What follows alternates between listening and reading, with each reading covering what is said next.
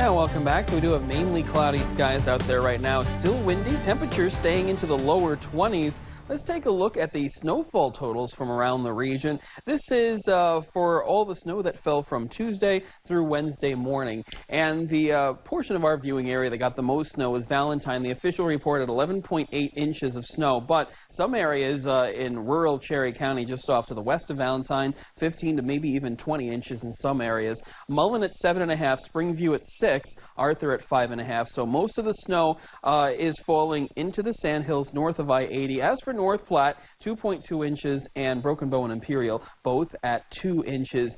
Here's a look at the current temperatures across the region. So we are at 26 degrees in North Platte, 27 Lexington, and 24 out toward Broken Bow, near 20 out toward Thedford, Valentine, Ogallala, and Imperial. Really cool air for this time of year. The winds are still from a northwesterly direction. Wind speed sustained around 15 to 30 miles per hour, continuing to pump in that cool air and keeping us mainly dry across the region. Highest wind gusts are in the 30 to 40 mile per hour range, mainly in the central and the eastern portion of our viewing area. This is the good news.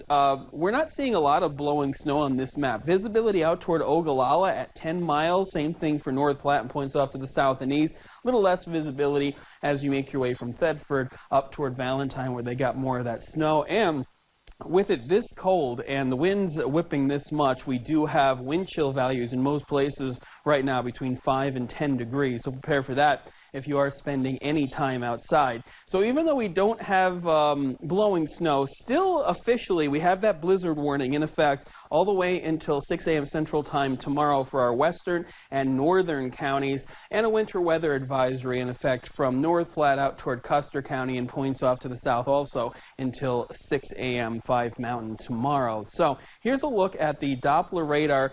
Mainly cloudy skies along the I-80 corridor, maybe a few peaks of clear skies off to the south though, and just a few passing snow showers just off to the south of Valentine. Could still get some snow shower activity. Don't expect much accumulation as we go through the next 24 hours or so. The main low has moved well off to our north, so North and South Dakota over the next day or so could still pick up some light snow amounts from this system. We still have our severe weather on the warm side of the system now continuing to move across the deep south.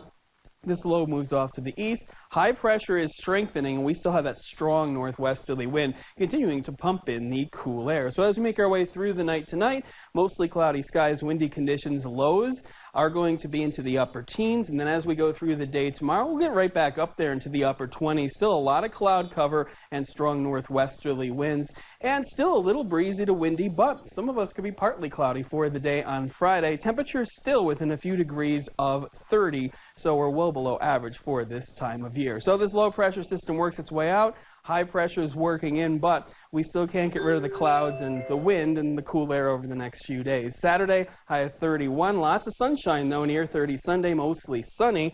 And then we're right back down to 20. Cooler air filters in Monday, upper 20s Tuesday, and our next chance of some light snow showers is Wednesday with partly cloudy skies and a high of 24. But we are dry until then. Kent?